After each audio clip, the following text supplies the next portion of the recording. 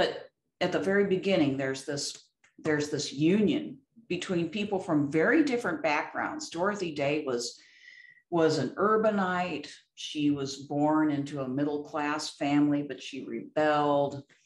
And, Peter Maurin was this guy from a dinky, rural French village in the middle of nowhere in southern France, who lived a very, very different life, but who felt compelled to leave his home.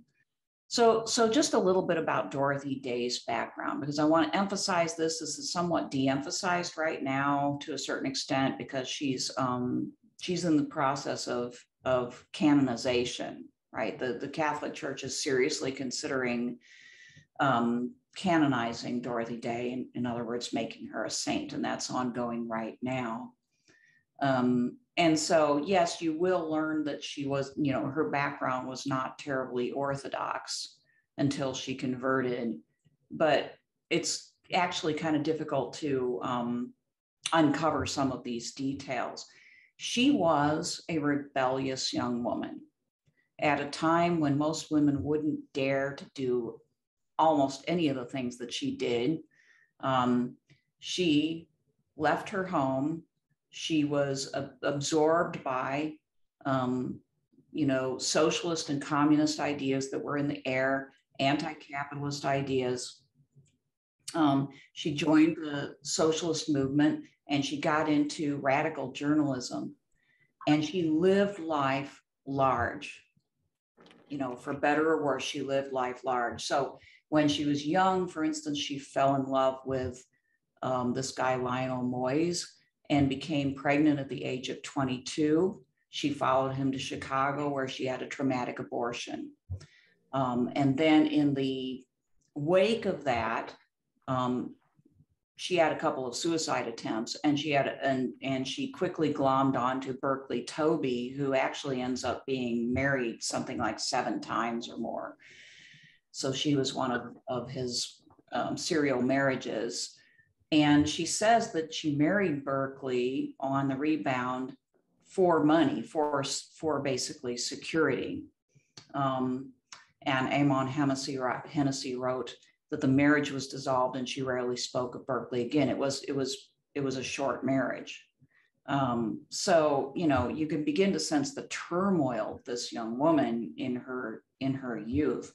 The abortion was, of course, illegal, but she got it anyway. And it was obviously something that was deeply traumatizing to her. That it was probably why the suicide attempts.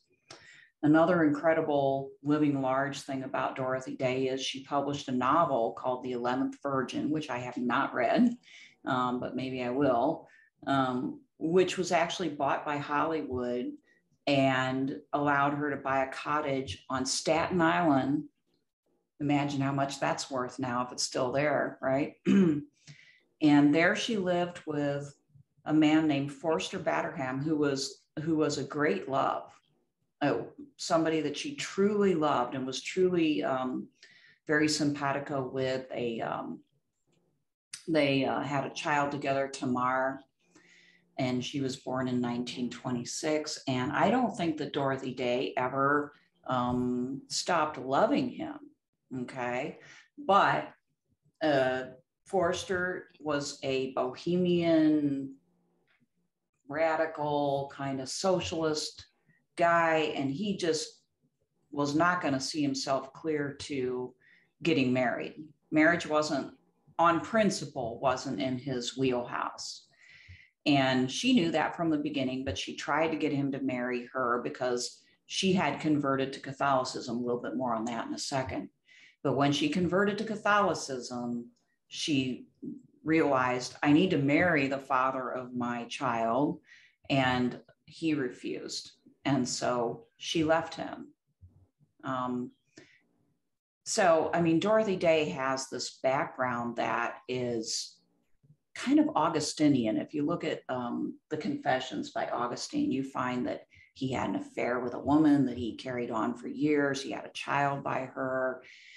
But then all of a sudden he converted and he realized that he couldn't stay with this woman. And his whole life changed.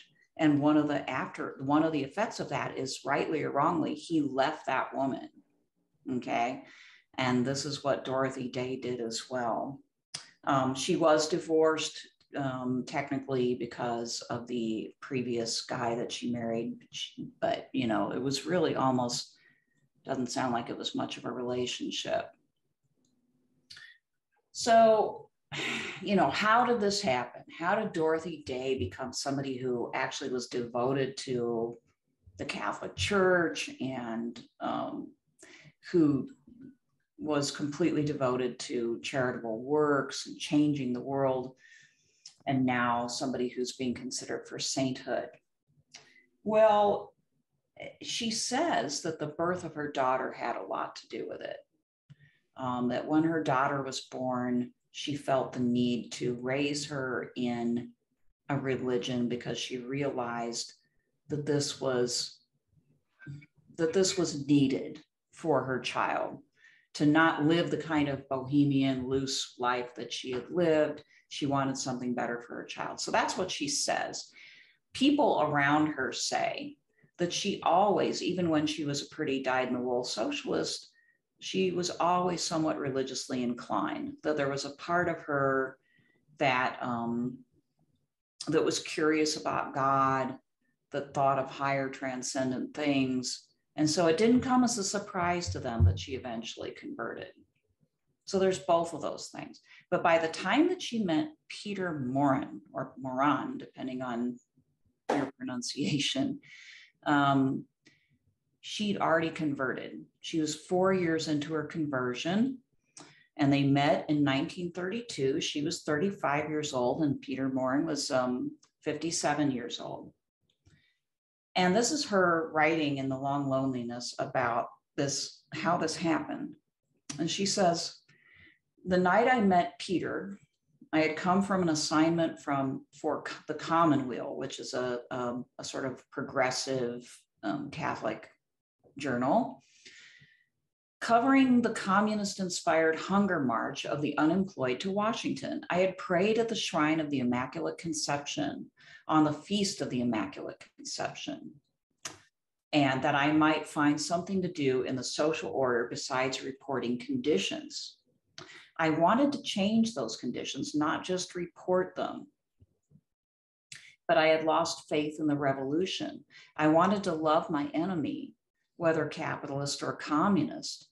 This was during the rise of communism, right? And the big clash between capitalism and communism. It turns out that George Schuster of Commonweal had told Peter Maurin that he needed to go see Dorothy Day because they were in similar, they were in a similar frame of mind. And he had literally just shown up at her doorstep. And from then on, basically, Peter Maurin would just appear, walk into the apartment, and just start talking. And Peter Maurin was, if nothing else, like a huge talker. Okay, that was his main strength, is that by all accounts, he was extremely convicted, and he would talk nonstop, and he was very persuasive, apparently. She says in The Long Loneliness, Peter was very much afraid of class war. And after his first essays were published, he could not quite understand why I wrote so much about interracial injustice, hard conditions of labor, inadequate housing.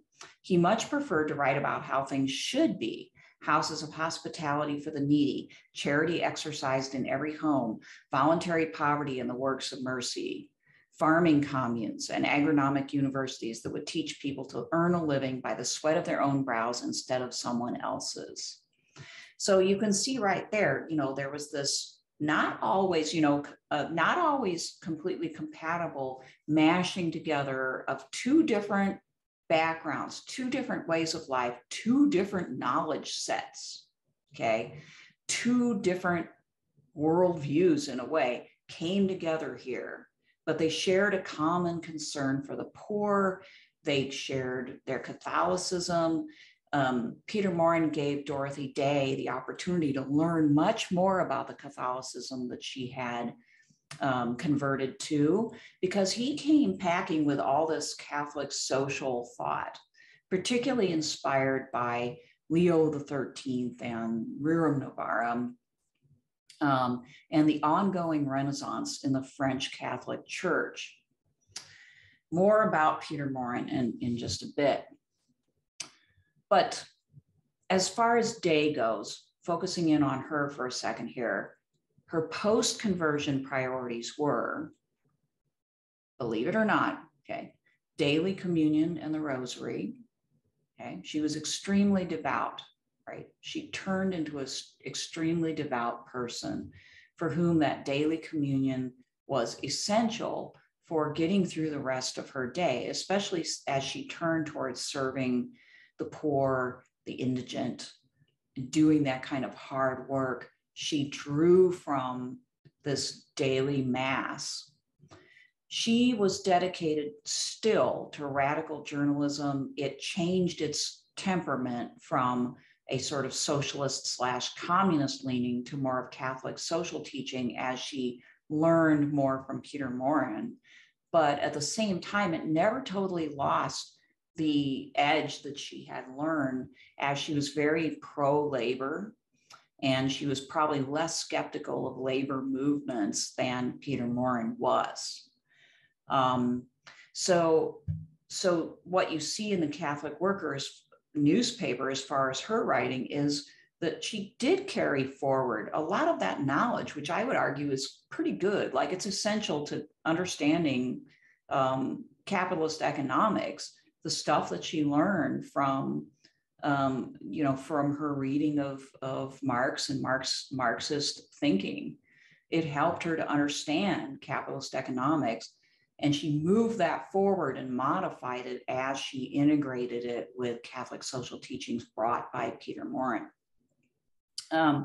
She was very dedicated to what she called the revolution of the heart.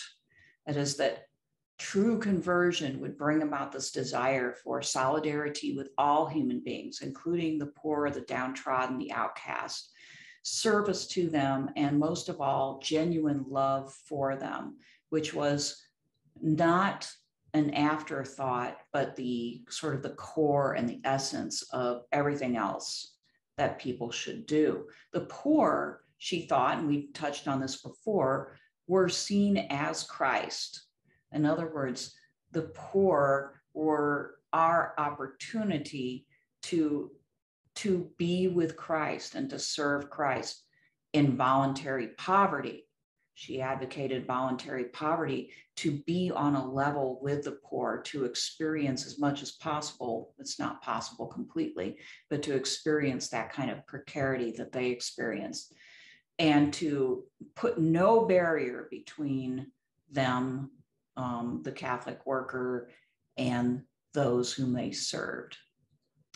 She also was deeply committed to racial equality and racial integration at a time when neither one of those things was hardly on the radar screen, and to pacifism. And it was pacifism, her pacifism was the thing that most put her into contradiction with the Catholic Church. They did not like her position of pacifism because it wasn't the official position of the church, which stems from just war teaching and is more amenable to backing war efforts if they are defensive and so forth. Her complete pacifism was too much for Catholic authorities to take sometimes, and they would chastise her, and even went so far as to say, we really don't want you to call the Catholic Worker newspaper Catholic, because it really doesn't represent what we are or what we stand for. Now, her approach to this was to sort of take it in stride and to kind of bear with the Catholic Church, and to try to remonstrate with them to hopefully, have an influence on them. So she basically just put up with that, and it turned out they mainly put up with her, but they didn't. But this might be part of why ultimately the Catholic Church does not foursquare back the Catholic worker movement. So here's a statement from the Dorothy Day Guild, which was instituted to support the cause of her canonization. And this is basically a quote from Dorothy Day. She says, Whatever I had read as a child about the saints had thrilled me. I could see the nobility of giving one's life for the sick, the maimed, the leper. Priests and sisters the world over could be working for the littlest ones of Christ, and my heart stirred at their work. But there was another question in my mind. Why was so much done in the remedying of the evil instead of avoiding it in the first place? Where were the saints to try to change the social order, not just to minister to the slaves, but to do away with slavery? Of course, the common answer to that is the poor will always be with you. Obviously, Dorothy Day didn't take that as a ticket to do nothing about the situation.